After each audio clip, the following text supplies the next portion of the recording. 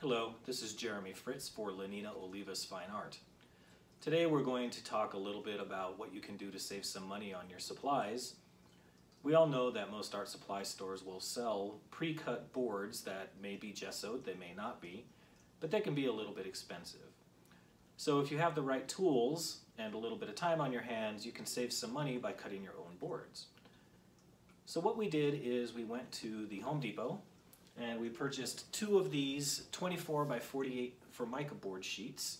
Now, of course, you don't have to go to Home Depot. You can go to any other home improvement supply store that sells Formica board.